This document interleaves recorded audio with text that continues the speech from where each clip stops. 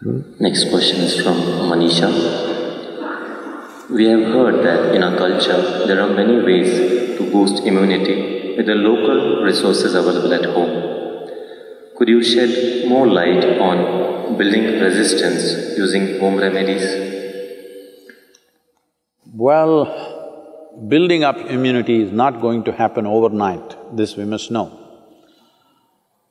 Generally, I believe, for a variety of reasons, looking at the lifestyles, looking at the food patterns, I think this must be checked, this must be medically checked.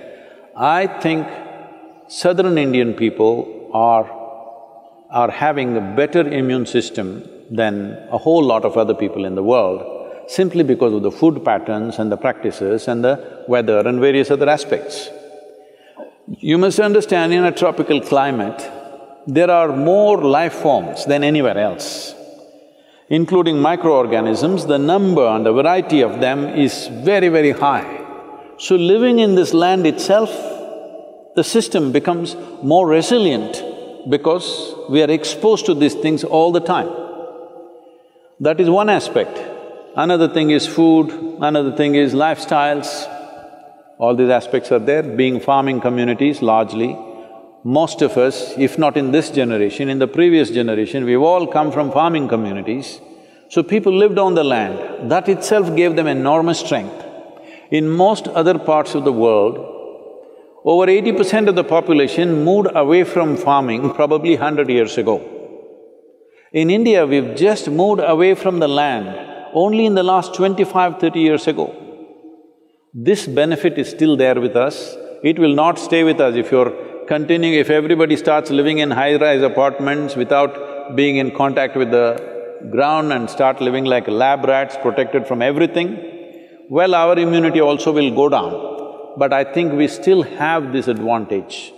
But right now, what can I do to boost my immunity? As I said, it's not an overnight solution, but in a period of time, you can do this.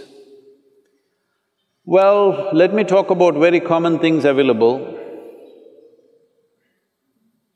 One thing is, I must say this, we are sacred ash people, we're always ash smeared one way or the other. There are different types of ashes, if you know how to use it. I can't go about giving you instructions of this over the on the web, but if you learn to use it properly, it helps. Neem is available almost right across the country except in the mountainous places.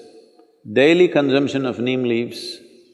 Turmeric is anyway available. Now they are making what is called as nano-turmeric, where the absorption rate is way higher than the normal turmeric, which also greatly enhances your immune system. If you soak the gooseberry or the amla or the nallikai in honey overnight, along with some broken pepper, black pepper or green pepper. Green pepper, I'm saying for those of you who are in other countries, green pepper does not mean chili. We mean to say raw pepper. The peppercorn, when it's raw, which you might not have seen in most parts of the world, here it's common for us, it's available. So, soak it in honey and every day about 3 spoons, 3 times a day. It works best, all these things work best when you're on an empty stomach, that's the first thing that you take. If you do these things, you can see a significant increase in your immune system. I would say in 4 to 8 weeks, one can see significant betterment of one's immune system. There are yogic practices which are hard to teach, but right now, just doing a chant and doing Isha Kriya, this will also enhance your immune system. Let this be very clear that this is not treatment for coronavirus, nor is it a prevention. I did my chant, so I go and do irresponsible things, it's not going to work like that. These are things you do over a period of time and strengthen your system, that The next virus that comes, you may be in a little better place to handle. That is if you're there.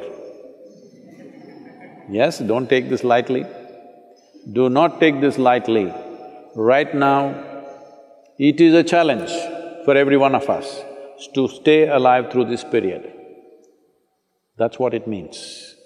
Do not think it's some remote thing that happens to somebody else in China or Italy. Right now, if you stay alive through these 6 to 8 months, that means we have handled this responsibly. If every one of us stay alive, that means we are good. We have lived consciously and responsibly, that's what it means. This is what, unfortunately, the governments have to enforce by force, because a whole lot of people don't seem to realize that this is necessary.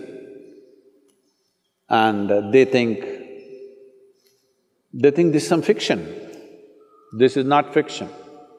This is an imminent danger that we need to handle properly.